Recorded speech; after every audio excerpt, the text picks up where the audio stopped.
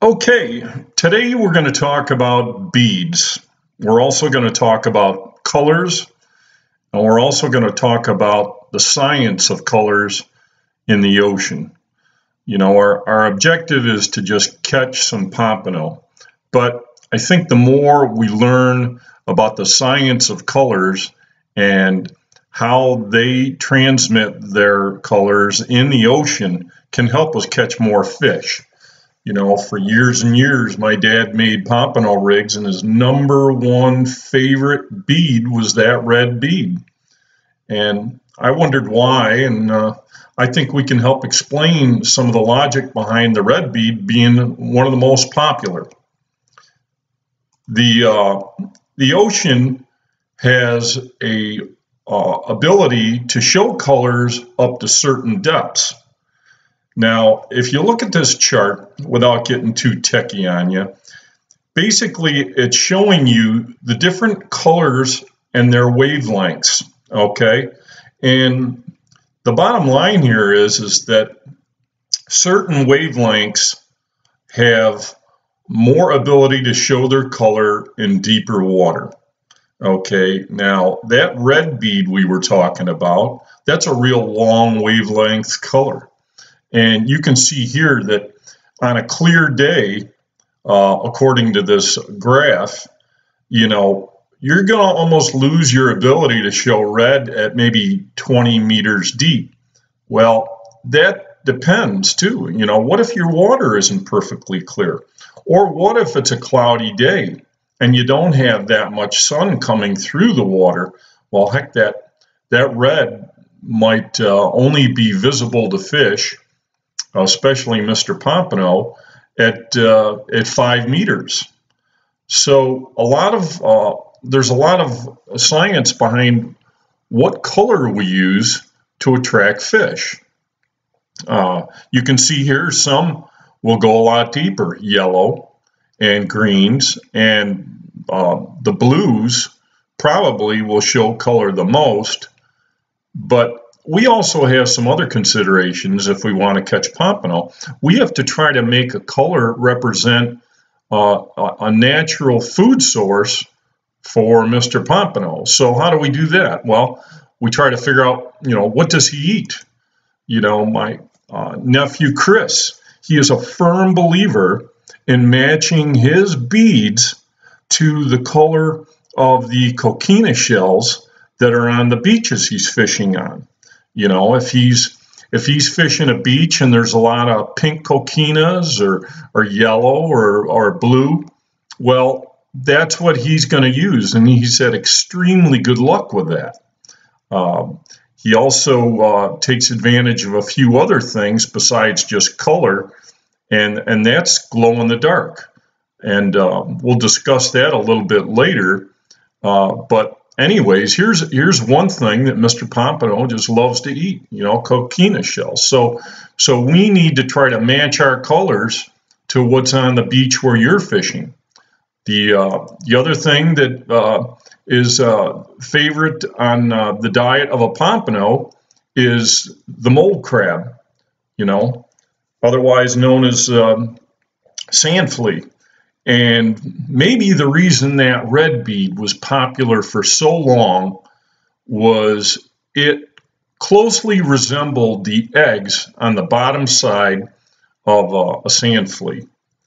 And who knows, maybe there weren't that many orange beads. To me personally, I think an orange bead would be better, but you never know. Depending on the light and the water and the conditions, maybe that red bead doesn't appear red at certain depths, but anyways, a red or an orange bead, I think would be a good choice. And the other thing we have to look at too on this mole crab is look at the colors of the crab itself. This is almost a pinkish tan color. And it's important to do that because, there's only a couple of ways we can get those pompano to go after our bait, and that's sight and that's smell. And he's going to take care of the smell of it, that's for sure. But what if we're using artificial bait?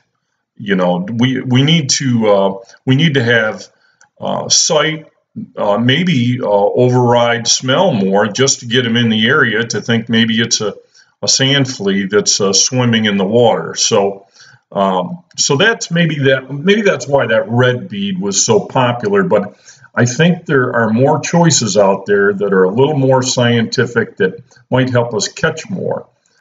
So here's an orange bead. Now that looks more like that mole crab's eggs to me. And I was talking about my nephew Chris. He uses these.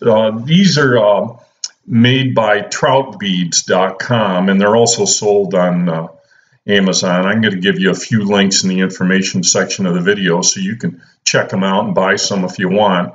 But the beauty of these is they come in different sizes, different millimeters, and just to give you a ballpark, I think a 12 millimeter is somewhere around 1/2 inch.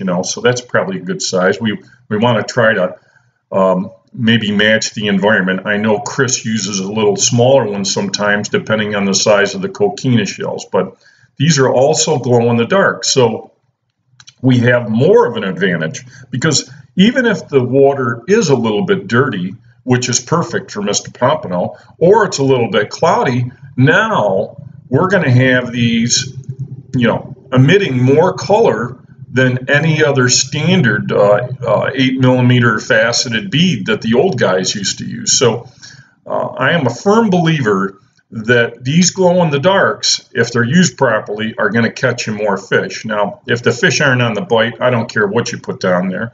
They're just not going to bite anything. If you go to the Fish Gum channel, you're going to see that sometimes the fish just aren't on the bite and they'll go right past the bait. He's got some excellent videos showing that. So I think glow in the dark is a good solution. The other thing you want to worry about too, and you can see this also with the Fish Gum channel, is you can see how the pompano are swimming a little bit higher in the water column. So what's that mean to us? Well, a lot of these beads, I did some experimentation with not only these, but the red faceted beads, and they don't float. They just don't float. We want to try to get those beads in that bait higher in the water column. So depending on how we make our Pompano rig, I would think it would be almost necessary to make sure that along with that bead, you've got a float. Now, here's some nice, and keep in mind, I've got this video here that shows you how you can make these Pompano rig floats on my YouTube channel for pennies on the dollar. And here's a pink float here, and I'll bet you if you were to match that with maybe an orange glow-in-the-dark bead on your Pompano rigs, that's going to represent what a sand flea is going to look like, the pinkish body with a little bit of orange down there. So, you have to take advantage of everything that you can to try to trick these Pompano into thinking your bait is a sand flea if you're not using sand fleas. Now, a lot of times, I'm using fish bites, and I know Tony at the Fish Gum channel is really close to getting his pomp juice done. But it's always a good idea to make sure that you try to tip your baits with a little bit of live bait, whether it's clam, shrimp, or even cooked sand fleas, just to emit some smell, just to give yourself all the advantages. So that's it. You can go and get these beads at a few different places. And while we're talking about colors, you might say to yourself, well, hey, can fish even see colors? And yes, they can. Most ocean fish can see colors. If you were to Google it, you can see that this genetic scientist at Washington State says, yeah, they can see it. And depending on, how much light is available, what we were talking about earlier, they have a hard time distinguishing if there isn't a lot of light or the water isn't clear. So they can definitely see colors. And if you want to learn more about light and the ocean, I got that chart from this website here, and I'll give you all this in the information section of the video. Very interesting read that talks about lights and spectrums. And the troutbead.com site, if you go there and just look at their, if you go to shop and look at all products and look at their glow beads, they've got a great selection, and they've got a lot of different colors. So, it's, and you got different sizes too. I stick with the bigger sizes, but I know Chris, he likes to go with some of the smaller ones. I've fished right next to him, and some days he's just pounding the heck out of the Pompano. So some days they want different things. You gotta change it up a little bit. But the other place that I like to go to get glow in the dark is I'll go to Jan's Netcraft to get my glow in the darks, and I'll also get my faceted 8mm faceted here, the red ones, because I still like using those. One of my dad's favorites and one of my favorites, in conjunction with the floats that you can make yourself. So that's it. I hope that you've learned something about colors and colors in the ocean and what choices we can make to catch more pompano. And that's what it's all about. If you enjoyed this video, please subscribe, and don't forget to hit that bell for reminders of new videos. And that'll do it for this video.